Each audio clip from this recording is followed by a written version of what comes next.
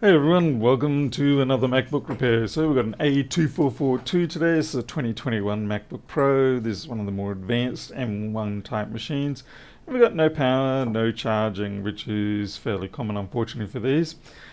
And even though it's a new machine, we can still definitely get these repaired. Now we've got an initial 5 volt, 20 milliamps coming out of this, which isn't really a lot. But it's often PP bus short or one of the USB-C controllers that is at fault. So as you can see, it does take quite a bit to get the boards out of this one. It is a bit of a pain, and it definitely adds to the cost of the repair due to the labour increase. Anyway, we get it out, have a look, and straight away I can see what our problems are likely going to be, and that is a big fat shorted exploded capacitor on what is likely one of the big rails. In this case, PP bus A on, which is essentially PP bus G3 hot for the others. To reduce the impact of the board, we're going to use the soldering iron to get this part off rather than hot air.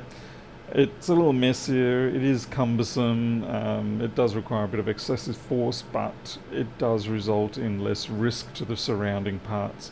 Now we can't reuse these pads. I don't recommend it because chances are that from the heat there is a loss of isolation layer between the layers of copper.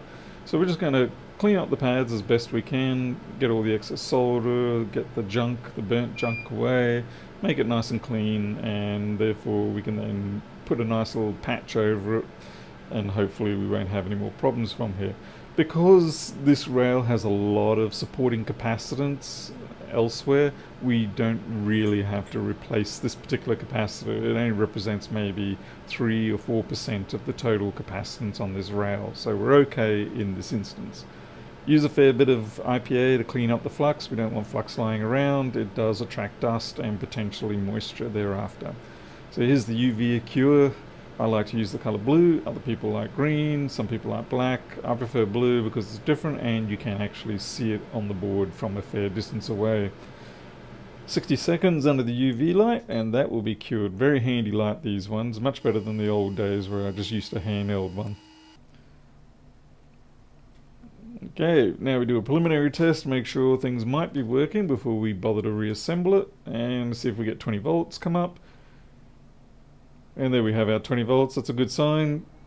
I wouldn't call it a full success yet. We do need to reassemble the board, get everything back in, because there can be secondary damage that has occurred from that rather intense short, as you can see that was from all the burning.